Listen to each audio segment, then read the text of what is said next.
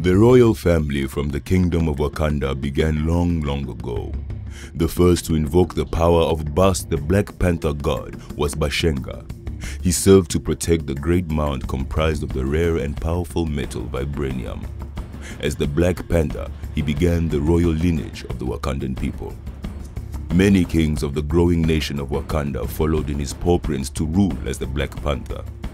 During World War II, Azuri the Wise would protect Wakanda from an invasion by Hydra who sought their vibranium. With the Wakandan border secured, Azuri would join with Nanli to have two sons. The younger son, Yasan, who would have a son himself named Tashan. The elder son, T'Chaka, who would take over as ruler of Wakanda with his wife Nyami as his queen. Together, they would adopt a foreign child named Hunter and have a biological son named T'Challa.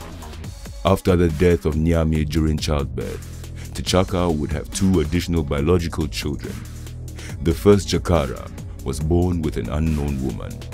Chakara, who would later ascend the ranks to general of the Wakandan army. T'Chaka would go on to marry Ramonda and together have a daughter named Shuri. The royal family includes important members of the royal court. Mbaza, advisor to T'Chaka, and Mbaza's two children, Kanata and Butumba, as well as Zuri, T'Chaka's personal bodyguard and confidant. After the death of King T'Chaka, his son T'Challa ascended the royal throne. Surrounding the new king of Wakanda is his second-in-command, Wakabi, as well as the Dora Milaje, or in English, the Adored Ones. Together, Narima, Okoye, Nakia, Ayo, Aneka, and Tila serve as the king's personal guard.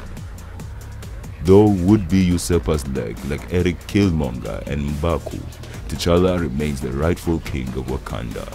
Long live the king.